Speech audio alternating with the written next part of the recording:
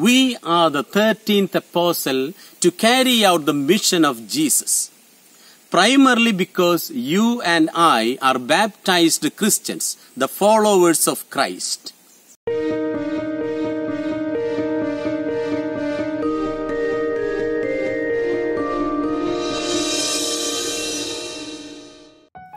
Dear friends in Christ's love, today I would like to reflect with you the Gospel of St. Matthew, chapter 10, verses 1 to 7.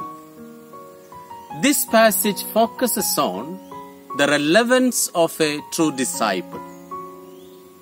A disciple is chosen by God.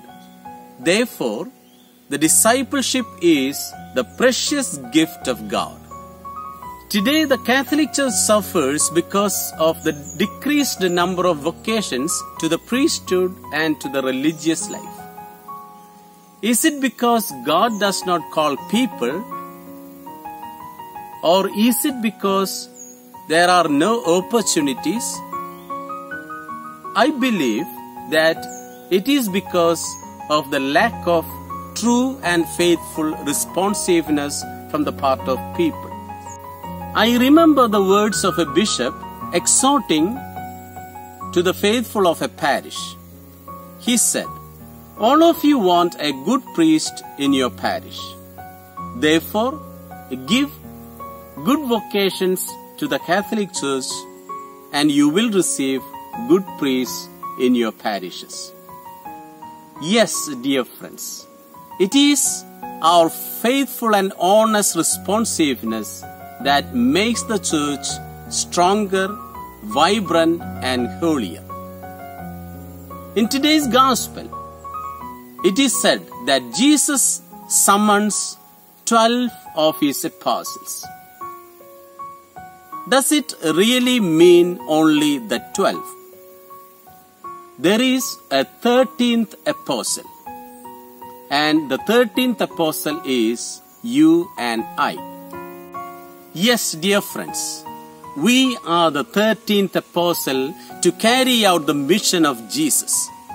Primarily because you and I are baptized Christians, the followers of Christ. We are sent to the lost and to the least. We witness the death of a hero of Christ, Father Stan Swami today, who was always ready to heed the call of God and responds to it faithfully and effectively till the end of his life. As a true disciple of Christ, Father Stan Swami has written the gospel in the hearts of many.